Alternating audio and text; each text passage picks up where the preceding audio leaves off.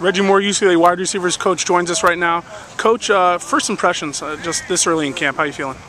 Feeling pretty good. My numbers are a little small, but as a group, those guys are competing really hard, and they're trying to do the right thing, and there's some bright spots. They're making some plays. You know, you have, not necessarily the most veteran group, but in terms of playing time with Embry and Rosario and Smith back there, you seem to have at least the most experienced group. Talk about what that's like to coach three guys like that who, you know, obviously need a lot of coaching still, but maybe have a couple things under their belt. Well, it's kind of a comfort area when you got guys that are going into their junior year that you've been around and they've got the game experience, so it's not new to them. And the other guys are going to rally around those guys that have the experience. So I'm blessed to have a group that's, you know, talented as well, but to have some guys that have experience. So the other guys can feed off of it. There seems to be a pretty tight battle for that number 4 spot. You seem to do a lot of rotating with Carroll, Marvray, and Johnson as well.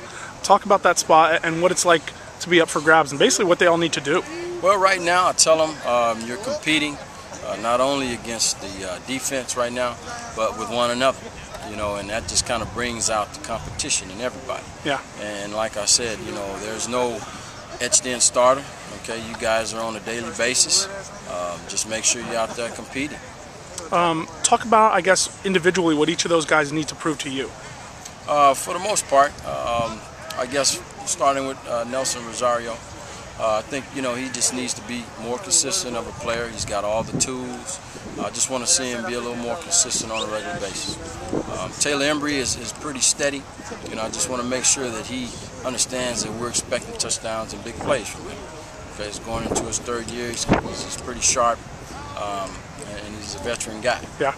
Randall Carroll, I just want to make sure that he utilizes his talents, which is speed, and he's consistent in catching the ball and making plays. As far as Ricky Marvray, you know, he just needs to understand that the more you understand about the offense, then the less mistakes you make, and the more chances you get to play on Saturday. And he's making a bunch of plays right now. Jerry Johnson is another guy. Confidence for him. You know, he's going into his 3rd year. He'll be a sophomore. But I just want to see him be a little more consistent, okay, a little more on the hungrier side. And Josh Smith, I mean, we have to just see what he can do, period. Yeah. You know, he's been kind of hurt since he's been here. Yeah. But you see flashes of talent. He's obviously had game experience at Colorado. Yeah. Coach, going back to Ricky, I'm writing about him today. He seems to be a guy who, I don't know what he did in the offseason, but he just came back and he's blowing everyone away. Well, do you have that same kind of wide-eyed attitude that maybe fans or we have? Or have you kind of seen it before and maybe you expect a little more than maybe even we do? Well, the reason he's here is he came to our camps and he was a very competitive guy. We had some other guys on the radar, but he just kept showing up in those camps coming out of high school. And he's a competitive guy.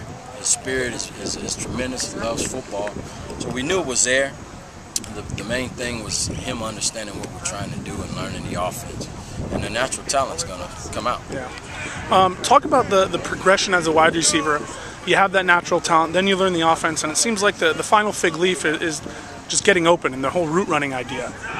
He seems to have that. Nelson seems to really have that. Talk about that, I guess, part of the game and how you evolve as a receiver around that. Well, you come in as a receiver, you have to transition first from high school to college. The game is a little faster. Okay, offensively, there's probably going to be a little more in the playbook. So you have to first get that adjustment. Then you have to adjust to college life, being on time, being accountable, being responsible. And this is a growing up phase. And so once you start learning the offense and you make that transition and you start getting out here and you learn from your mistakes, then you can be a natural player. And you understand what defenses are trying to do, and you find voids in there, and against man, you try to make plays against man coverage. So that's kind of the progression for a wide receiver. And he's done it? He's in the process of doing it? He's in the process of doing it. He still has a play on Saturday. Awesome. Great stuff. Reggie Moore, UCLA wide receiver coach. Thanks, man.